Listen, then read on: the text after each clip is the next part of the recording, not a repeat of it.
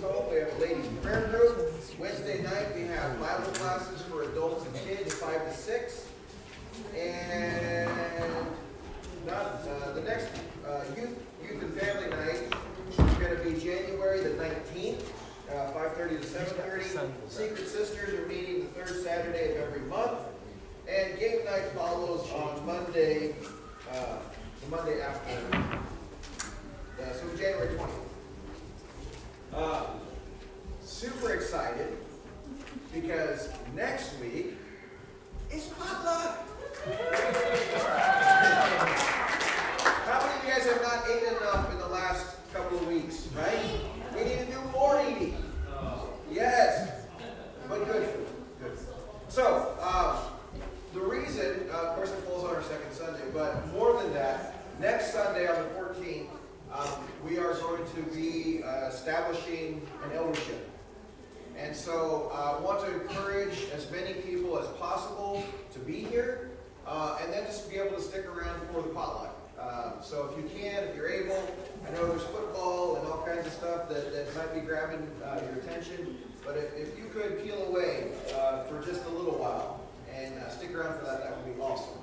We're going to try to figure out a thing so we kind of can coordinate our meal, our dishes, and get a good assortment. So be looking for that. The other thing is, if you haven't been checking the weather lately, next week it's supposed to get pretty cold, down into the teens, 20s.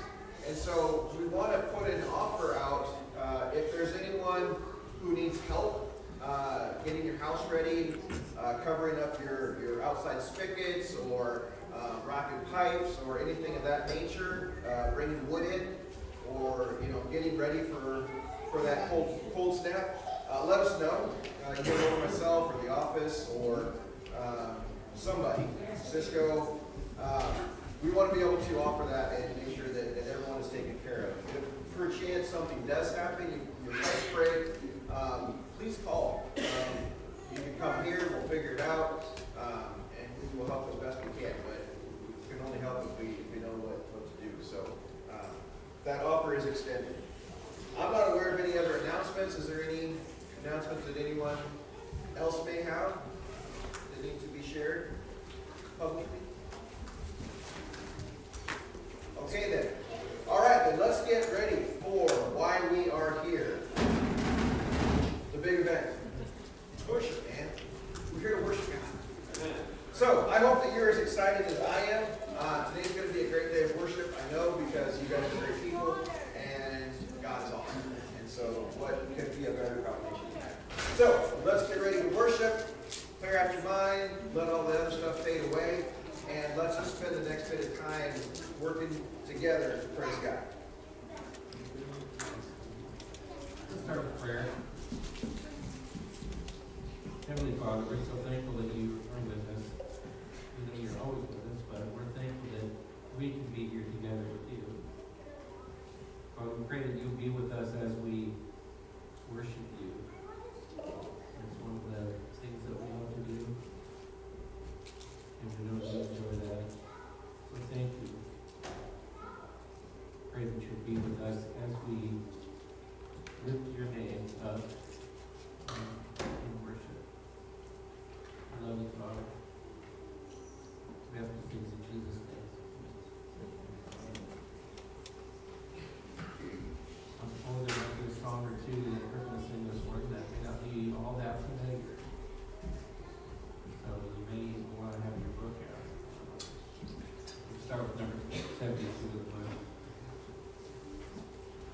Father in heaven, how we love you. We lift your name in all the earth. May your kingdom be established in our praises, as your people declare your mighty words. Blessed be the Lord God Almighty, who was and is to come.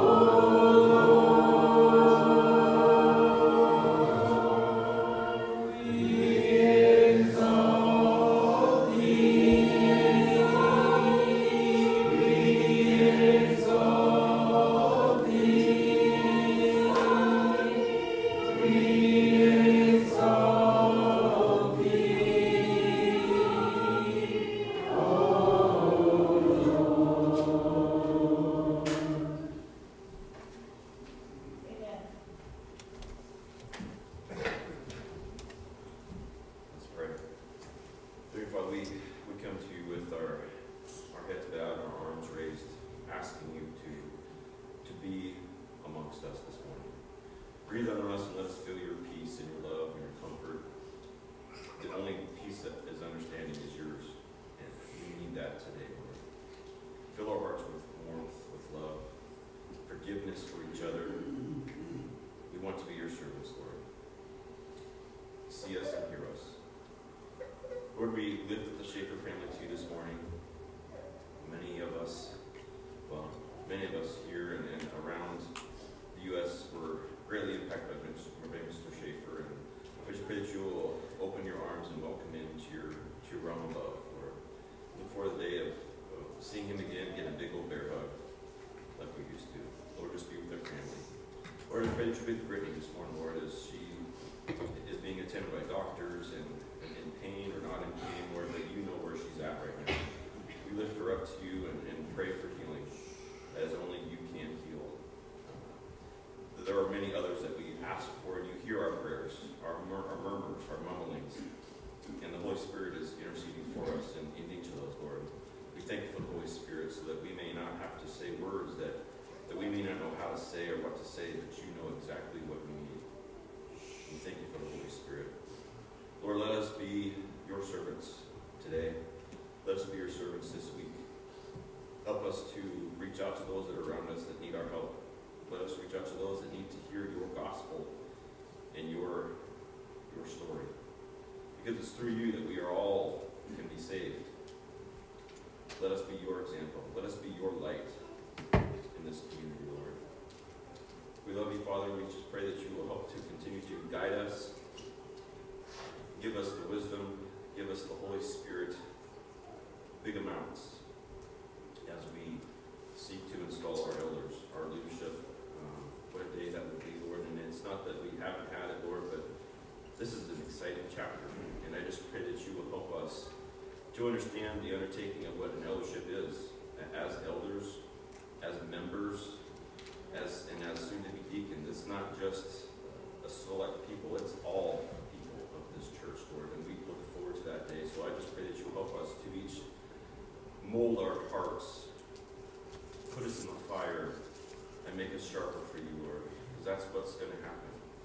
Help us to be open to doing things that we may not be comfortable with doing, but it's not because of my discomfort. It's because of you asking us to step out and bring people to the gospel.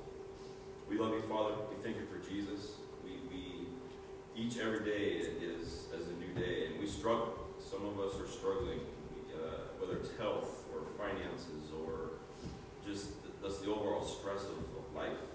But you are a constant, Lord, and I just pray that you help us remember that your beacon is inside of us glowing. And in the pain, the suffering that we do have, you are the comfort. You are the peace. You let us never forget. And the thing is, Lord, that peace and the comfort that we can feel from you is allowed for everybody. Help us to show that to everybody, Lord.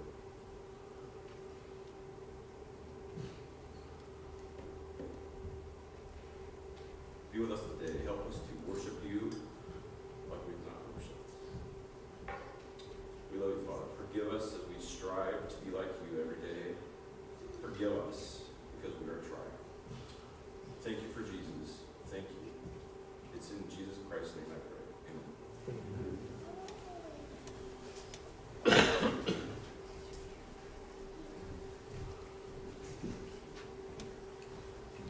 Good morning again. Good morning. Our scripture reading this morning is going to be a little different. I'm going to read parts throughout Hebrews 11. So just kind of bear with me. I'll be reading from the New American Standard Version, Hebrews chapter 11. By faith, we understand that the worlds were prepared by the word of God. By faith, Abel offered to God a better sacrifice than Cain. By faith, Enoch was taken up. By faith, Noah, being warned by God about things not yet seen, in reverence prepared an ark for the salvation of his household. By faith, Abraham, when he was called, obeyed. By faith, he lived as an alien in the land of promise. By faith, even Sarah herself received ability to conceive. By faith, Abraham, when he was tested, offered up Isaac. By faith, Isaac blessed Jacob. By faith, Jacob, as he was dying, blessed each of his sons. By faith, Joseph, when he was dying, made mention of the Exodus to his sons of Israel. By faith, Moses, when he was born, was hidden for 3 months by his parents because they saw he was a beautiful child, and they were not afraid of the king's edict. By faith, Moses, when he had grown up, refused to be called the son of Pharaoh's daughter. By faith, he left Egypt, not fearing the wrath of the king. By faith, they passed through the Red Sea. By faith, the walls of Jericho fell. By faith, Rahab, the harlot, did not perish along with those who were disobedient after she had welcomed the spies in peace. By faith, conquered kingdoms, performed acts of righteousness, obtained the promise, shut the mouths of lions, quenched the power of fire, escaped the edge of the sword. From weakness they were made strong, became mighty in war, put foreign enemies to flight. Women received back their dead by resurrection, and others were tortured, not accepting their release so that they may obtain a better resurrection. By faith.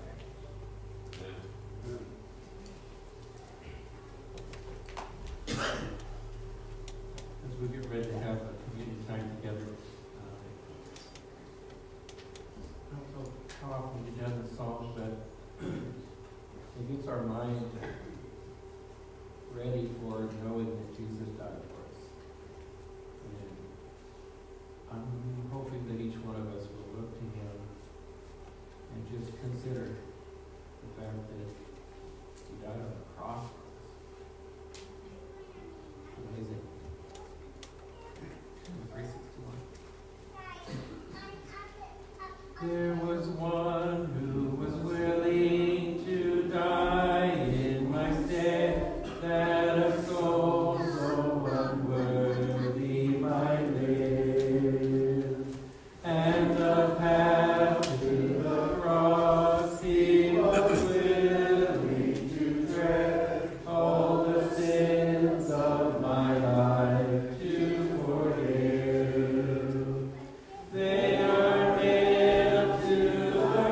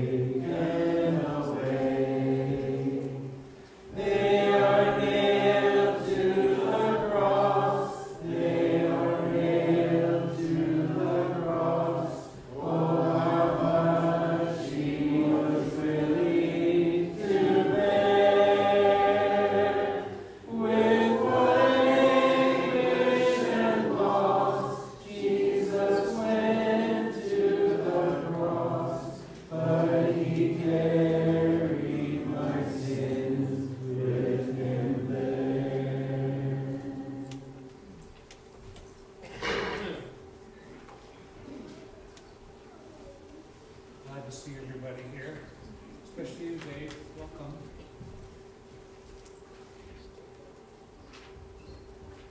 This is a time that we remember Jesus' instructions. And when he was having his last supper before he was finished his work on the cross, he took a loaf of bread, and when he had thanked God for it, he broke it apart and gave it to them, saying, "This is my body, given for you. Eat it in remembrance of me." And then a little while later, he gave them a glass of wine, saying, "This wine is the token of God's new agreement to save you, an agreement sealed with the blood I shall pour out to purchase back your souls." So, to help us think about Jesus a little bit more before we follow his example, let me read the 23rd Psalm that describes our Good Shepherd's tender love and care for each of us.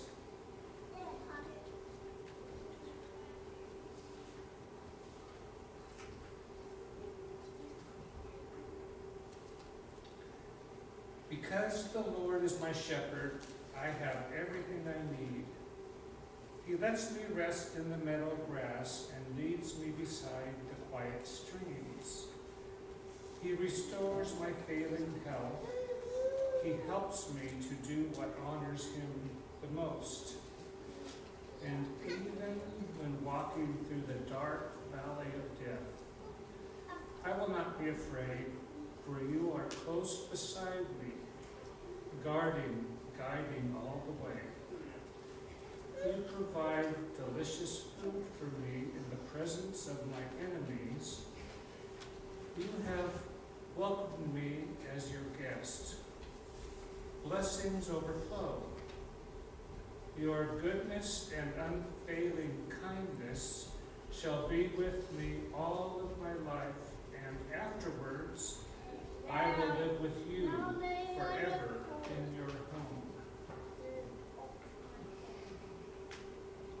Sometimes when I'm reading the 23rd Psalm, I get to wondering as if when the Spirit of Christ was inspiring David to write this, and maybe Jesus was looking ahead a little bit to the predestined time that he would leave his proper and rightful place in heaven at the right hand of the Father in order to take on human form, in order to die and to live and die in the valley where sin and death rule. And the past couple of months we've been focusing on that day when Jesus arrived, 100% human and 100% deity, all in one newborn child. And God had to come to earth in human form because only then could he crush the power of sin and death. And Hebrews chapter 2 kind of explains some of that. It says, since we, God's children, are human beings made of flesh and blood, he became flesh and blood too, by being born in human form. For only as a human being could he die, and in dying, break the power of the devil who had the power of death. Only in that way could he deliver those who, through fear of death, have been living all their lives as slaves to constant dread. And it was necessary for Jesus to be like us, his brothers, so that he could be our merciful and faithful high priest before God, a priest who would be both merciful to us and faithful to God in dealing with the sins of the people. For since he himself has now been through suffering and temptation, he knows what it is like when we suffer and are tempted, and is wonderfully able to help us. So, when we pass the bread out, and you take a piece of bread and break it, keep in mind that when Christ's body was torn and broken, the enemy's power of death was broken. And then when we swallow the bread, remember that the same Holy Spirit that inspired David lives in us, only because of God's loving kindness. Let's offer a prayer for the bread. Dear Lord, we come to you with thanksgiving in our hearts and praise for your goodness and kindness and your faithfulness. We ask you to bless this bread that reminds us of how much you really love us, that you would do all that on our behalf. Pray in Jesus' name, amen.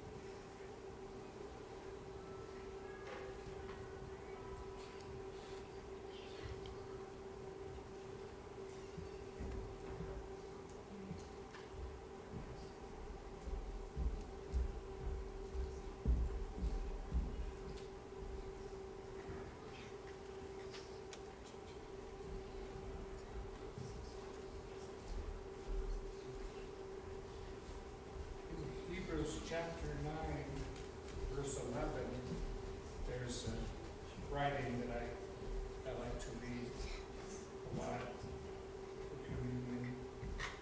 It says, Jesus came as high priest of this better system which we now have.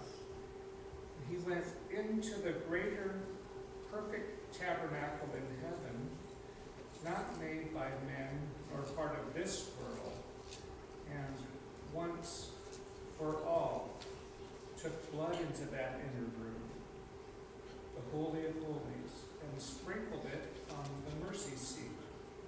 But it was not the blood of goats and calves.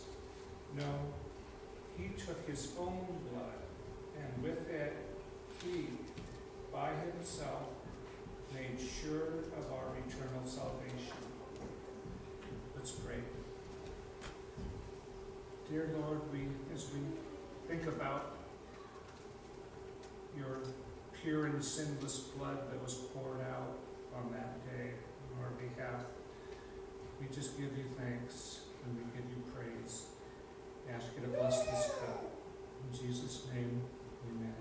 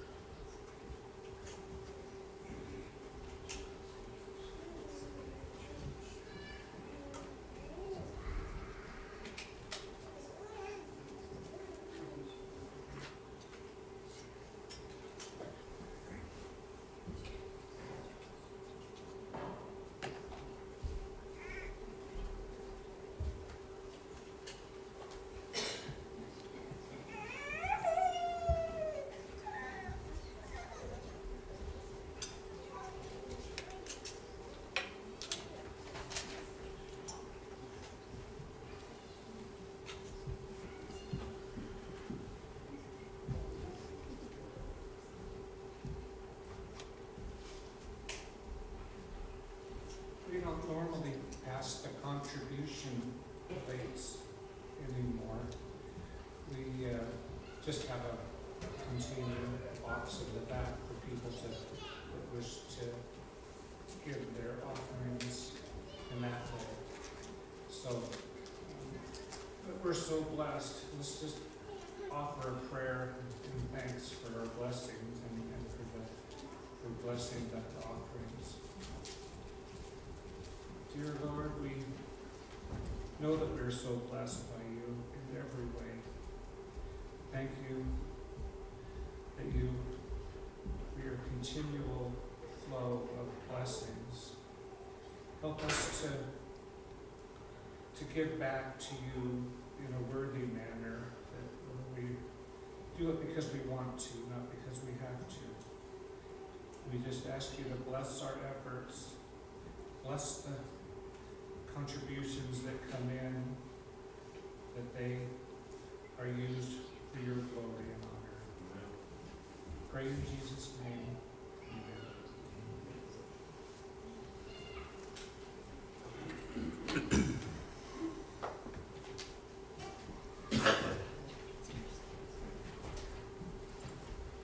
Stand up for this song.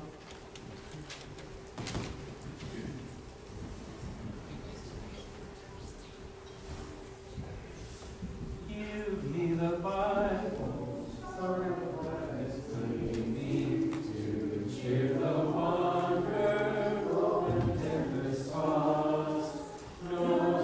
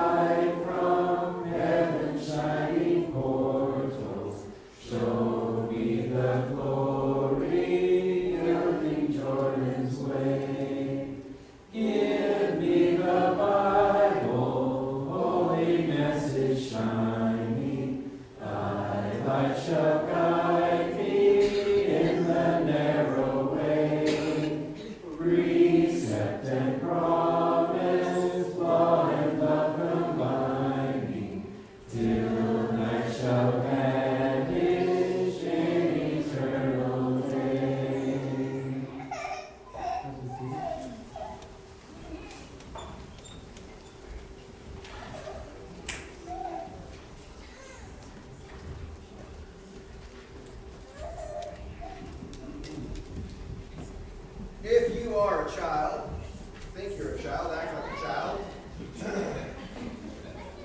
Now is the time for Children's Church. If you would make your way quietly and orderly towards the back. Miss Laura is there to greet you and help you down the stairs.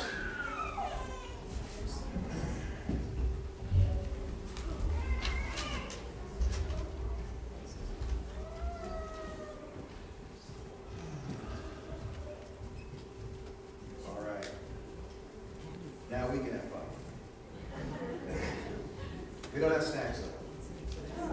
Sorry. Lovely. I want to share with you a gentleman named George Mueller. He was a gentleman who lived during the 1800s. He was born in 1805, lived to the 1890s. And he's an incredible man. Most of you maybe probably have never heard of him or the work that he did. He opened orphanages in England, and he started schools. At one point, he had about 7,000 students in his schools. He had schools in England, South Africa, and a couple of other countries. But the orphanages, I think, are what really stand out to me. See, George Mueller never raised any money for anything. Everything that he did, the buildings that were built, the care, the food, everything that was done for the orphans and the starting of the schools was done by prayer. He never asked for anything, yet God would supply. I want to read some. Night was falling over the harbor of Bristol, England, and in the orphanage founded by George Mueller and his wife, the children were getting ready for bed. George was working in his study when his wife arrived with alarming news. "We're out of milk," she said. "There isn't enough for the morning oatmeal." George laid aside his pen. This wasn't the first time that money was needed to buy food or other supplies when it was tight. The Muellers took in their first group of 30 girls in 1836, and their orphanage now housed over 100. From the first, George remained resolved never to ask for funds from people or to borrow money. He went to God alone for every need, trusting wholly in the Lord's faithfulness and provision. The pastor arose from his desk and reached for his wife's hand. "Mary," he said, "let us pray."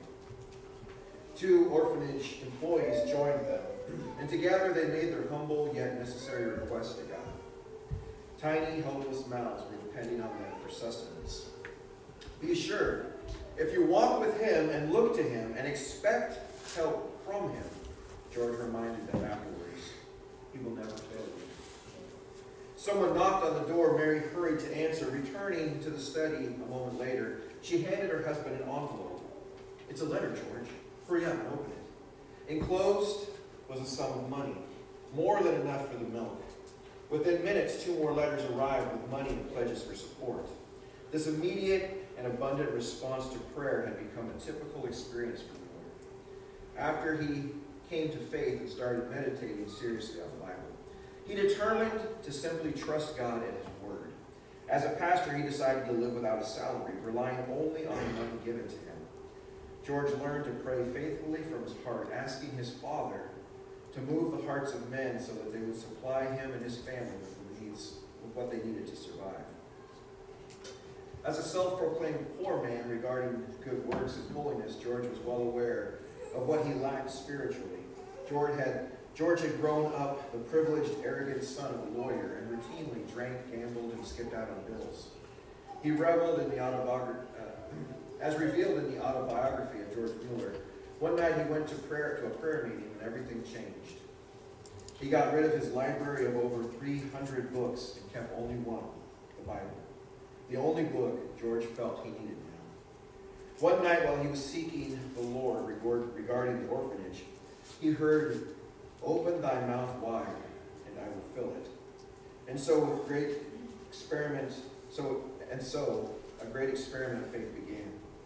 Faced with difficulties regarding the rented houses where the children lived, he dreamed of building an orphan's home of his own on his own land, with every amenity. It took 18 months to amass the initial sum of money. And throughout that time, George counted the days he spent in prayer and recorded the funds as they trickled in, each donation. God's answer to his prayer, rather than the fruit of a plea to man for money, spurred him on to continue. Eventually, he built 5 homes, costing more than $100,000 to build, which is over $14 million in today's currency. You can read from his memoirs all the prayers that he offered, the needs that were given that he never asked anyone for anything, and how every time God answered with what they needed. Not what they wanted, but what they needed. And that orphanage was able to care for hundreds and hundreds of children. I think he's a shining example for us. He stepped out in faith, and God answered. And by looking at it in a big way. Imagine $14 million donations coming in over 18 months for us to build a building that we never asked anyone for, but we just prayed for it. God can and will deliver. I want to talk about faith. This year, I've chosen the idea of faith. And our phrase is faith facing forward. Faith facing forward. This year, I want us to step out in faith.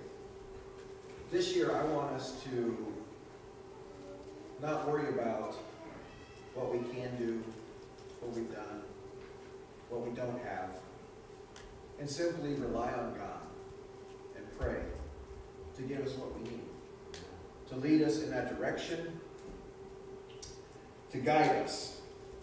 Many of you may be familiar with Indiana Jones, right? Pretty much, everyone? I'm not seeing a lot of head shaking. You guys know Indiana Jones? Yes. Okay. The third movie, something Crusade. The Last Crusade. What is it? Last Crusade, yeah. In that, there's a scene where there's this chasm, right? And I think the trial that he has to go through is the leap of faith. And you see him standing on the edge, and he's wrestling. Do I step? Do I jump? What do I do? And eventually he kind of lets go, and he takes his foot out, and he steps forward. And there, somehow hidden, was a bridge that he is able to then cross. I want to propose to you that our walk of faith starts the same way. With a little bit of trepidation, a little bit of fear and anxiety. But it's up to us to take the first step. So I want to look at faith. Faith is one of the basic tenets of Christianity. But I question sometimes, do we really understand faith? We use the word, we throw the word around, and in ways we do, but I think not in its totality. So I want to take a little bit of time and just kind of focus on and look at faith. I always wrestle with, if someone from the street asks me, well, what is faith? How do I describe that? How do I tell somebody what faith is who doesn't believe in God? We have faith in all kinds of things, right? Every time you step onto a plane or a boat, you have faith that that plane's going to fly and that the captain knows what he's doing and that the boat's not going to sink. And we have faith in all kinds of things. Faith, trust, right? We'll look at some of the etymology of the word. But how do we respond? How do we describe faith to someone? How would you describe faith? We know from Hebrews chapter 1, it says, now faith is the assurance of things hoped for, the conviction of things not seen. This gives us a Hellenistic biblical understanding of the word faith, or pistos in Greek. It tends to appear in legal documents, carrying the meaning of a guarantee or security. In the Septuagint, the Greek translation of the Old Testament, it often replaces the word I don't know how to say that, it's just M and N, which means faithfulness or trueness. We also learn in verse 2 of Hebrews, for by it men of old gained approval. By what? By their faith. What faith? Faith in what they could not see. They had trust in God to deliver them. If you look at Abraham, when he takes Isaac up to the sacrifice, in Genesis chapter 2, Genesis 22, 1 through 18, we see God speaking to Abraham, take your son, your only son, up to the mountain and there sacrifice. I'll paraphrase. So Abraham gets his son, the servant, loads the donkey with everything that they're going to need, and they take off. And when they get there, they start to set up the altar. Then Abraham takes his son, binds him, lays him on the altar. Now we learned from Hebrews that he knew that God could raise him even from the dead. See, Abraham had faith, trust, a guarantee in God. See, God had promised Abraham that through his son Isaac, the world would be blessed. And how could God, who made that promise, then kill the promise that he gave? Abraham stepped out in faith, knowing that God would deliver. And God did, right? A ram is found in the thicket and replaces Isaac on the altar. Sarah and Abraham were promised a son. That took a long time. 25 years. 25 years from the time that they were promised a son to its actual fulfillment. And in that time, Sarah thought, hey, this is taking too long. I'm going to help God out. I've got this handmaid. Let me take Hagar, and we'll have a son through him. And maybe that's what God wanted, and that's how we'll see it. See, she started to infringe upon God's plan. She started to take under her own counsel how God's plan was going to be enacted and how it would be carried out. And we know that didn't turn out so well, right? We still feel some of that today. So God gives us a plan. God gives us his word. It's up to us to have the faith to see it through. The hard part in that is that we're not guaranteed a seat at the table for that event. See, as we look at the future, as we start to look out and we go, where in faith is God going to lead us? I may not get to see that day. I don't know what God has in store for here. But I know that God is faithful. I know that God is always working for the betterment of his people. And I know that God's church will never see defeat. So I know that this church is going to continue on. I know that his lighthouse here is going to continue on in a big way. I just don't know exactly what that looks like. But I want to invite all of you to step out in faith that God is going to deliver on the promises that he has made. Faith, those promises may take 5, 10, 25 years. That's okay. One of the hard parts for us is realizing that we are not the star in the show. We're the side characters. We're walk-ons. We're extras. Sometimes we get to say a line, but the story's not about us. And the more we can realize that, the more we can understand that and accept that this is God's production. And we are just the people that are helping to put it on and to demonstrate it, to show it. The less it takes, or the more it takes off of us. You understand what I'm saying? It's not determinant on us. We're not Sarah. We don't have to go, I know God's going to do great things here. Now I've got an idea. Let's go and do what I want to do. Now, I'm not saying that God didn't give you that idea, but what I'm saying is that we have to allow God to work. We have to allow our faith in Him to carry out that plan.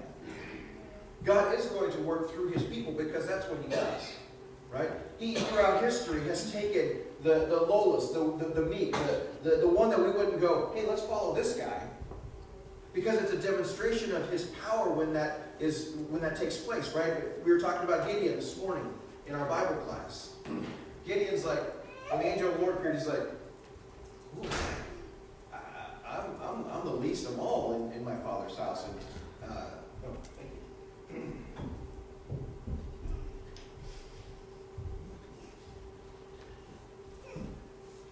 God uses Gideon to deliver His people. Right? When Israel was clamoring for a king, right? When they're like, we want a king! God's like, you don't know what you're asking for. We want a king! Samuel's like, what do we do? God's like, give them what they want.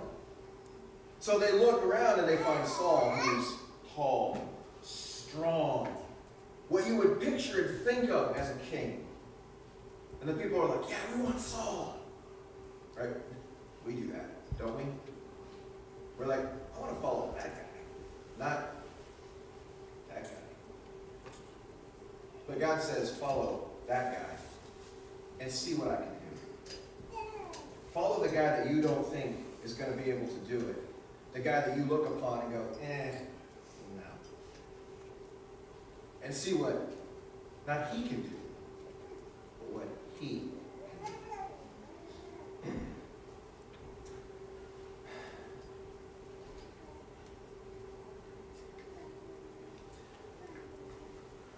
God is going to do amazing things here. Because this isn't my church. It's not your church. Truth be told, it's not our church. This is Jesus' church. This is His body. This is His bride. And so however God leads us and however God directs that, we have to have the faith, the trust, to be led by God. We're not always good at being led, right? Because we want that guy, not that guy. We have to have the faith to move forward, not to try to take shortcuts like Sarah did. Now, faith has dimensions to it. The first is covenantal. It's not really a word. In the Old Testament, the idea of faith is tied to covenant language, right? You are faithful to the covenant. You are putting your trust in the covenant. You are adhering and keeping to the terms of the covenant. And faith is often interchanged, dispersed with those words. So the idea of faith, of having trust and commitment, is tied to covenant. Now, we don't talk about covenant nearly enough. But folks, if you are in Christ, you are in a covenant relationship with God. Did you know that? When you are baptized into Christ, you are clothing yourself with Christ, and you are entering into a covenant relationship, just like the people that the Israelites did. Now, they were born into covenant relationship. We choose covenant relationship. We become the dwelling place, the tabernacle for God. Us, the individuals. Excuse me. The Old Testament is all about covenant relationship and keeping the terms of the covenant. It's not merely a cognitive exercise, but carries an expectation of fidelity and truth. We see this carried out in Joshua 24:14. Now therefore fear the Lord and serve Him in sincerity and in truth. and put away the gods which your fathers served beyond the river in Egypt, and serve the Lord. The word truth there, here is rendered by the NASB as truth. In other translations, like the NRSV, it's translated faithfulness. Those words are intertraced. And when you look at it, it's the word pistos, faith, trust.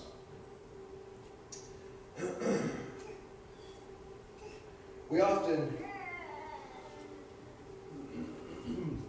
shy away from the idea of covenant because I think we realize that there's limitations and constrictions and there's obligations. When we are in Christ, we are obligated to keep the terms of the covenant. The second is epistemological faith. Big words, I know. This covers the learned part of faith. Epistemology relates to knowledge and how we get it, and the difference between belief and opinion. Paul tells us that we're not to have blind faith, but rather that we ought to have a reasoned faith. When we have a blind faith, we just say, I just believe because I believe. There's no sustenance, there's nothing that anchors us and holds us in that belief.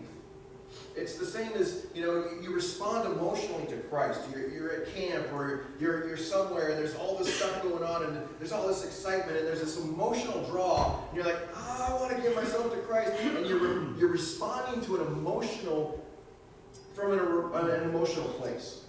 That's awesome. The problem is that when the storms come, when that high comes down, and when you're challenged, there's no substance for you to hold on to. It's as if you are on the sinking sand. But when you respond intellectually, when you have a reasoned faith, when you look at the evidence and go, I believe that Jesus is who he says he is. I believe in the words of the Bible. I believe in God. And these are the reasons why. I can look at eyewitness accounts. It's not just, it just makes me feel good. I can look at eyewitness accounts, historical documents, and go, this man Jesus lived. This man claimed to be God. He performed miracles. People saw him. People saw him arrested, crucified, and raised again. I have their eyewitness accounts. I believe what they say to be true. Jesus prayed for you, right? John chapter 20, because of that. Those who would believe through their word. That coupled with an emotional response is what God is after. Because we have to respond to him both intellectually and emotionally. And so Paul doesn't want us to just have this blind faith that we just follow willy-nilly because that's what everyone else is doing. Because he knows that there's nothing that will anchor and hold you. So our faith rather ought to be reasoned. So we have to have this faith that is rooted in learning and understanding and reasoning through who God is, what he has promised me, what the terms of the covenant are, what all the pieces and parts that I'm accepting, that I am stepping into. So we have this idea of covenant. We have this idea of a learned faith.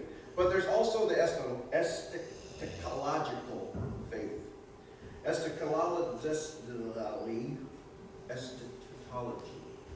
See, I'm not going to use words. So don't feel bad if you don't know them either. It's the study of death, or judgment, or of the end times. We have faith in where we're going, based on the promises of God. Our faith or trust is not seen in the presence only. We know that this world is corrupt from Romans chapter 1, 18 through 32. God promises that all that is hidden will be revealed in the end. Part of our faith is trusting in the promises that God gave us. That the truth will be revealed. That when Jesus returns, we will be taken with him. He is preparing a place for us. We have faith in that. So we have this idea of covenant. We have this idea of learned faith, and we have this idea of future faith, or our faith in what is to come. Though faith has many parts, ultimately it boils down to, in my opinion, trust. When we talk about faith, do I have trust in the Lord? Is my trust enough? Is my faith enough? And so as we start to look and think about ourselves and facing our faith facing forward, do we have trust in the Lord enough to take that step? Do we have trust enough in the Lord, in His promises, in what He has told us, in who He is, to step into the unknown? Now that's scary, isn't it? It's hard to step into something that you don't know. It's imagine if we're all standing on that ledge. Harrison Ford's right next to me, because he's cool, and I want to stand next to him. But we're all lined up. Who's going to take the step first? Are you waiting? Are you waiting for someone else to take the step?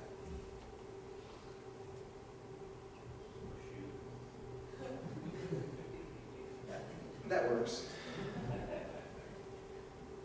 But really, are you waiting for someone else to take the step? To step out in faith? To go, oh, there is something there. It's okay. Okay, now we can move forward. I want to propose to you that we ought to not wait for someone else to step, because guess what? We're going to just keep right on waiting. Because we're just going to keep looking down the line.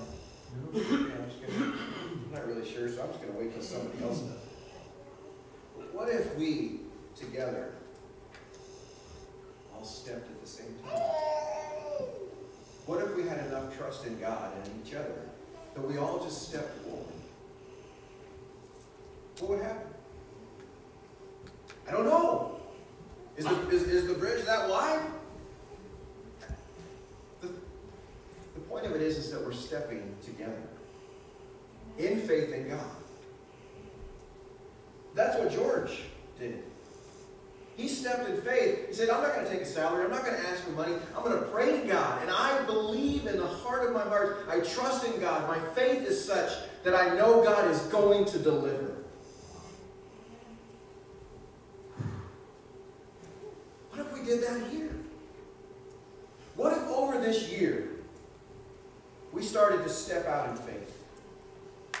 Not knowing exactly where we're being led. But we started to step out into faith and see where God is taking us. Now, I don't know what it looks like. But I do know that God is already leading us. You know, it wasn't too long ago when there was half the seats in here. It wasn't too long ago when the atmosphere was a little down. Can we be honest? And then God started to move things. I'm a firm believer that God orchestrates our lives. And God started to remind us that He's here. 2 years ago, had we said, hey, let's go out and feed some homeless folks, I don't know that it could have happened. I imagine it would be, well, we don't really have people for that, and we don't know what that's going to look like, and we just don't have the, whatever, fill the blank. But God, I love that. But God brought us a family with something on their heart and led them into a ministry. That has brought us Tyler and others. My God. See, God is already active. He's already moving. He's already directing us. We just have to stop standing on the line. And I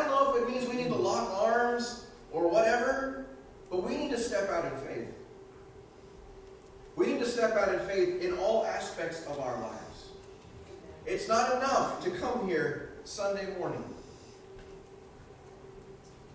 I mean this from the bottom of my heart. God does not want you for 1 hour a week. God wants you 24/7. That means we are always on mission. Every one of us. It's not just because I'm here or someone else. We are all called to mission. If you are in Christ, you are called to action. You are a soldier. You are issued gear. Get dirty. Start putting it to work. Doesn't matter how young you are. Doesn't matter how old you are. We can all serve. We can all participate in what God is doing. Maybe it's writing a check. Maybe it's making some soup. Maybe it's cleaning this or picking up after that or seeing a need and filling it. I don't know. But God does.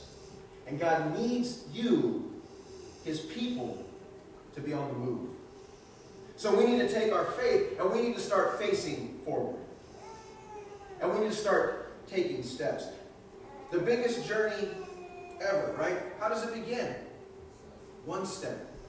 No matter what we do, no matter where we're going, it takes a step.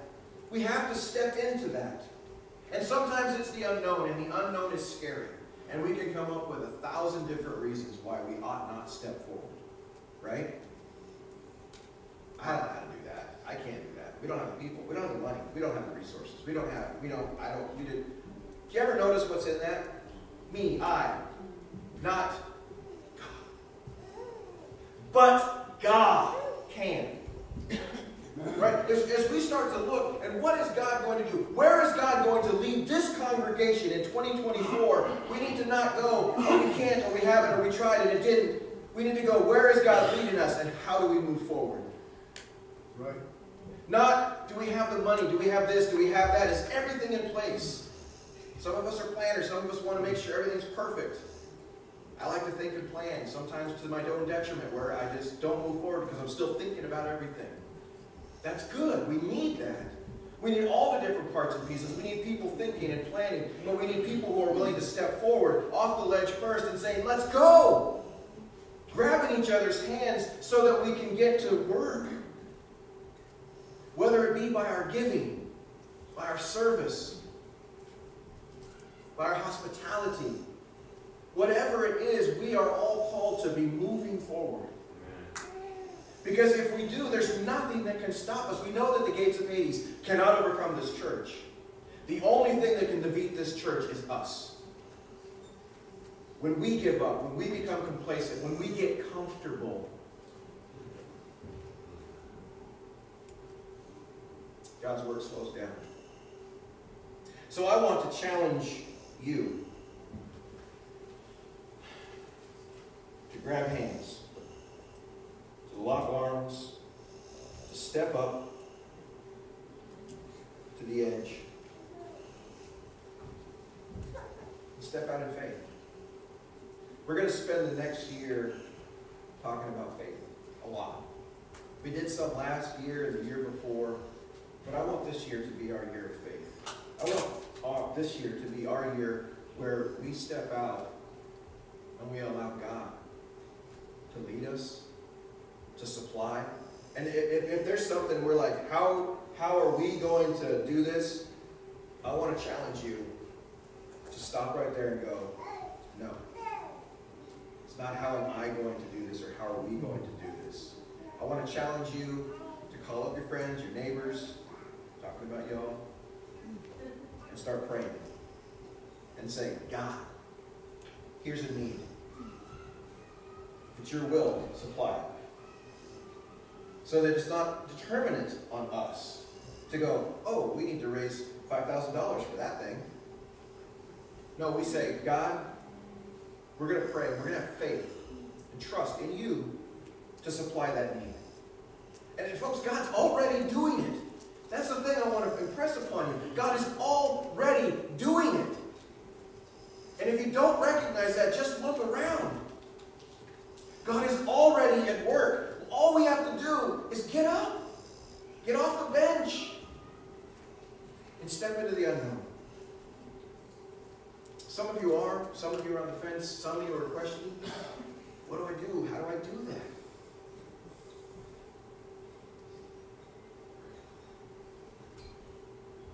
You want the answer? Just step forward. Just step forward.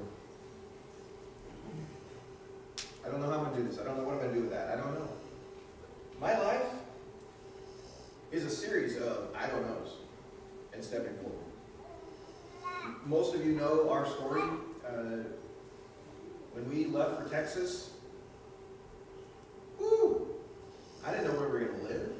I didn't know if we were going to have any support. We didn't know anything. We came to this congregation and said, this is where we think we're supposed to do and go. And this congregation was like, well, we don't know really either, and so let's figure it out. And you guys helped us with some funds to get there. And that's about all we had when we left. When we rolled into Lubbock, I'll be honest with you, I was like, we're leaving.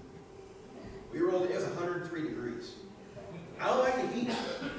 103 degrees, and we pulled into the wrong side of Lubbock, the east side.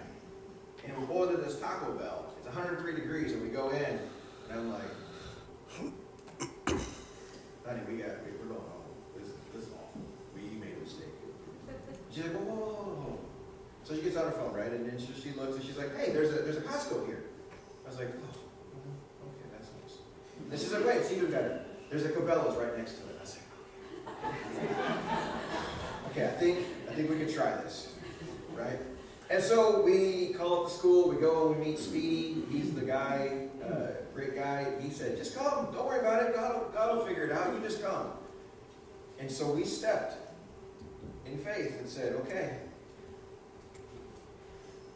Our whole time in Texas was a series of, I don't know what we're going to eat. Just like George. I don't know what we're going to do tomorrow. I don't know how we're going to pay that bill. And without fail,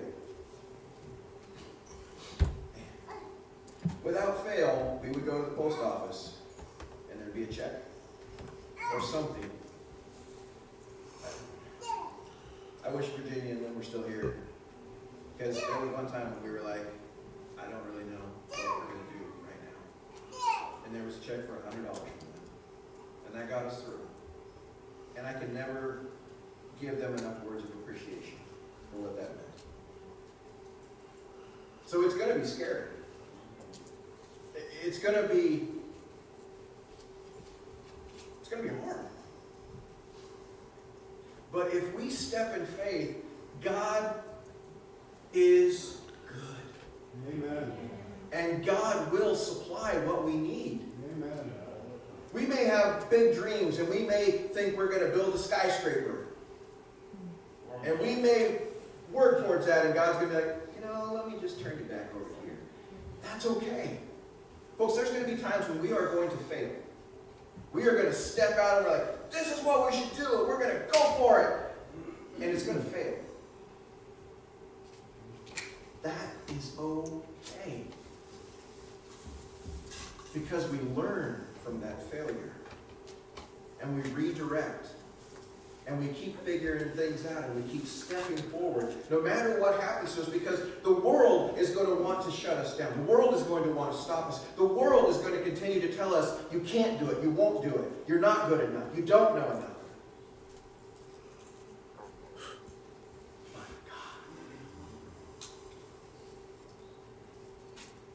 But God can. And all we have to do is follow Him. So stepping out can be scary. It can be hard to be alone. We've got to remember we're not alone. If we all step together, we may fall, but we can pick each other up. As long as we're moving forward, as long as we are allowing God to lead us and to mold us, there's nothing that we cannot accomplish through Him. Our job is to accomplish God's mission, which is to sow seed. To give everyone an opportunity to respond to the gospel message. Because even here, in the Northwest, which I'll be honest, the people down south think that we live in like Heatonville. Sodom and Gomorrah. Maybe some truth in that. I don't know. But a lot of them think it's not worth it. A lot of people think, when we were starting the church plant in West Seattle, a lot of people were like, yeah, no, that's not going to work. Nobody up there wants to hear about Jesus. Nobody cares about the gospel up there. Like, they think that all the churches here are on life support and the church is dying in the Northwest. I don't think that can be further from the truth. I think we've gone through some valleys. I think we've taken some lumps and some bruises. But God always, listen, God always leaves a remnant for a time such as this. This is our time. This is our time to be rekindled, to be refreshed, renewed, to step out in faith and see what God can do in this place. Because there are folks here, even like Jonah and Nineveh. There's folks who will respond. There are folks who still need Jesus. And our job is to let them hear about him, to give them an opportunity. So my question to you is, what's holding you back? What's keeping you from stepping forward, stepping out? Jesus needs us. He needs all of us. You know, you can't outgive God. Did you know that? You can't outserve God.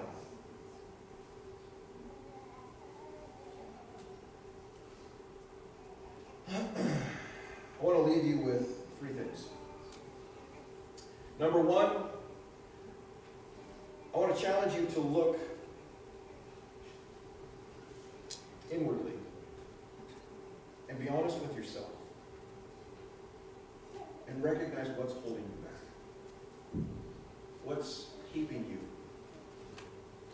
from serving, from doing, from whatever it is. And really look at that. Acknowledge it.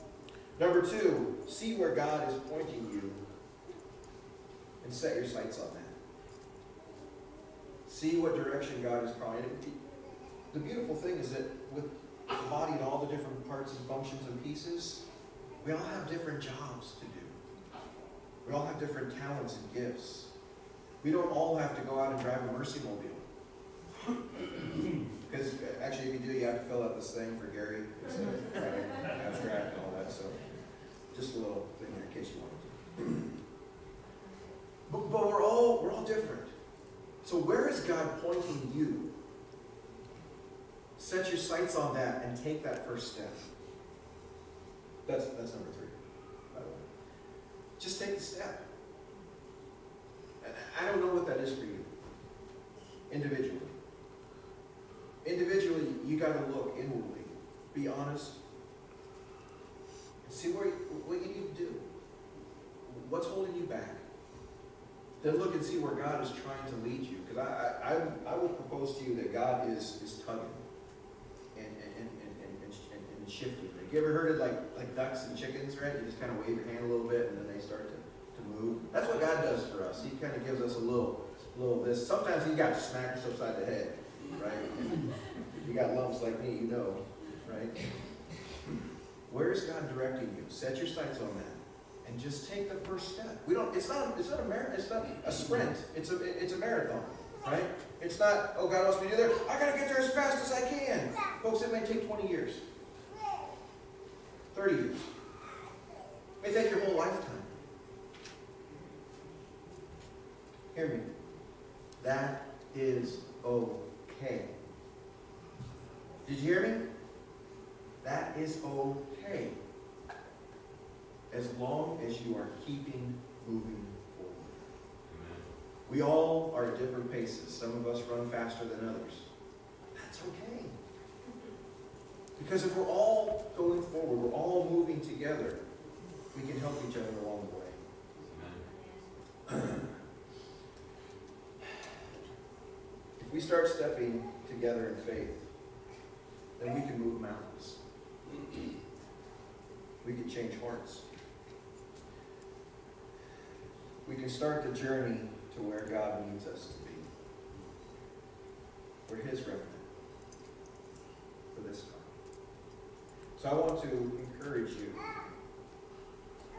to start stepping in faith and allow God to use you. If you're here this morning and you need to respond to the message, if you've not been baptized into Christ, if you've got questions about that, I'd love to answer them as best I can. I'll be honest, I don't know all the answers.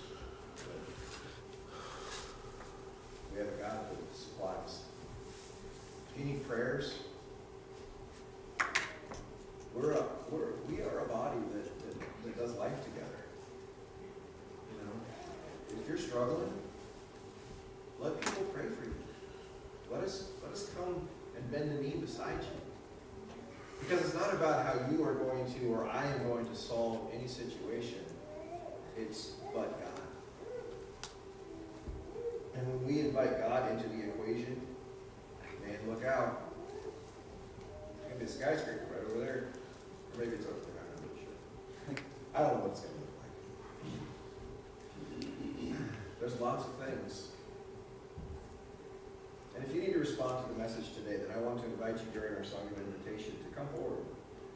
To either clothe yourself with Christ in baptism or just ask for prayers. Let's stand and sing. It may be in the valley where countless dangers hide. It may be in the sunshine that kind peace abide. But this one thing I know, if it be dark or fair, if Jesus is with me, I'll go anywhere. If Jesus is with me, I'll go anywhere. 'Tis heaven to me, where'er I may be, if He is there. I count it a privilege to hear His cross to bear.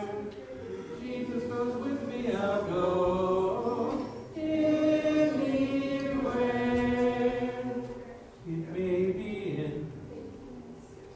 It may be I must carry the blessed word of life across the deserts to those in sinful strife.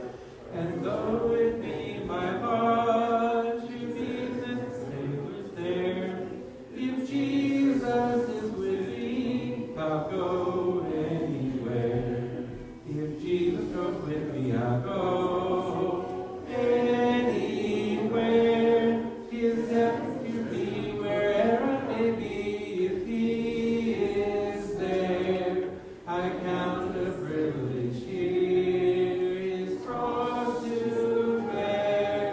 If Jesus goes with me, I'll go anywhere. It is not mine to question the judgments of my Lord. It is not mine to follow the leadings of His word. But if to go or stay, or whether here or there, I'll be with my Savior, content anywhere. If Jesus goes with me, I'll go anywhere.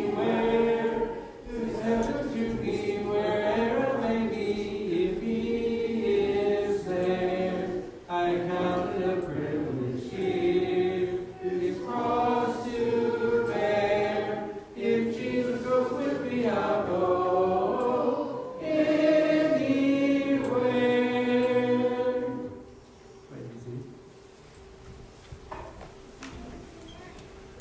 I'll a prayer real quick, and for Keisha, she's going to be starting a job search soon, and just she wanted to thank everyone for the prayers while she was gone and everything that's been going on. And so God is good, and when we bend our knee to Him, God does amazing things.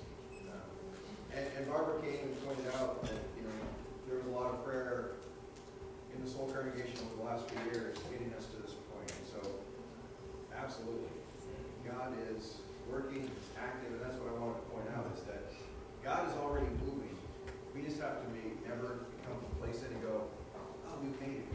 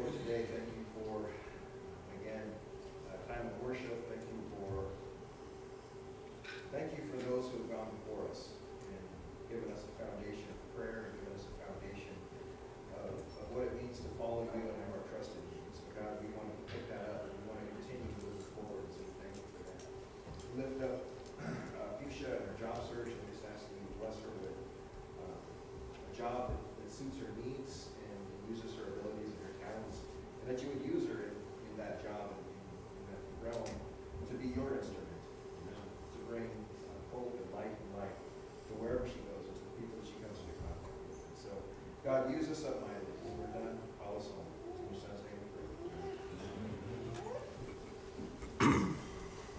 Oh, yes. And Heather's going to be in the back with Kat with a sign-up sheet. If anyone is interested in helping with the Mercy Mobile, with meals or going or any of that, talk to her.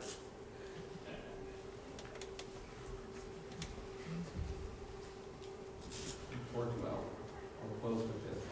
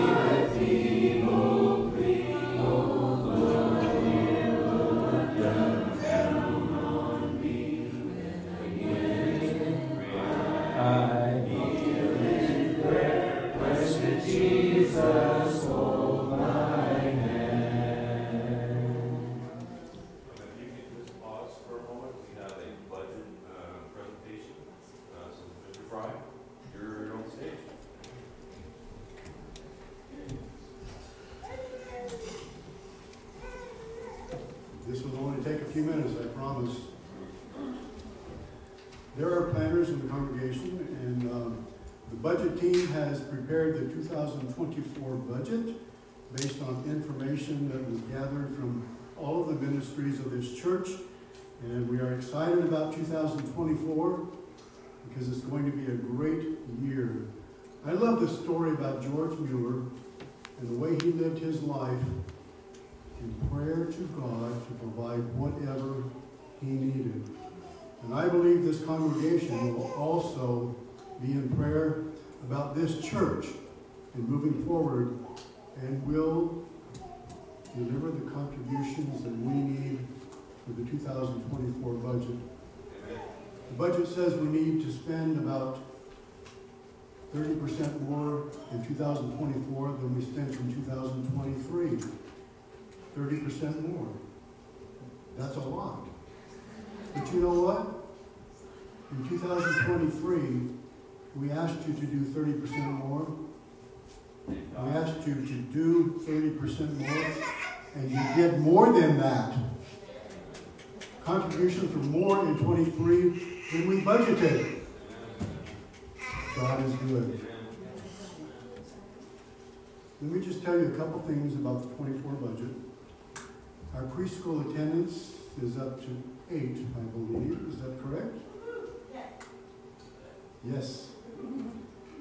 Preschool is moving on. We're hiring a part-time secretary in 2024 to do more administrative things that we need done. We plan to spend about $6,800 to upgrade our ability to live stream our worship service so it can be better for those on the outside that can't attend. That's a great thing. We have money in the budget for 2024 so that our youth can go to many, many outings. The youth in our congregation is our future. Amen? We're going to give a one-time contribution of $5,000 to Delano Bay to help them complete the new facility out there. And other congregations that use that facility have also been asked to do the same thing. Delano Bay is a great thing, and we've supported that for years. And so, blessings in Delano Bay. That's all I have. There are budget sheets on the table in the back, and you are welcome to get a copy of that and take a look. If you have questions, ask any of the budget team. Blessings for 2024. Let's move forward.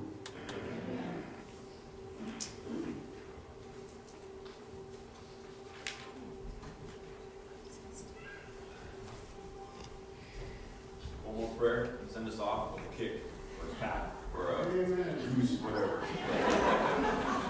Let's pray. Lord, we lift our praise to you this morning. Thank you for Trent. And I pray that we've taken the words that you've given him to heart. Do not allow us to put limits on you. Let us search ourselves, as Trent said, and what more can we give? If there's something that's a need that we see that's not being fulfilled, maybe that's what I need to be doing. Or allow us to search inside ourselves for things that you are desiring for us to fulfill, and fill that with the needs, people that we have here. And what an awesome view that will be a year from now. Such an excitement. Lord, I lift this to you, I lift this prayer to you. Our budget is yours.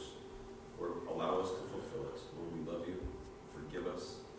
Let us have the strength and courage to pass the gospel to others. We love you, Father. In your name I pray.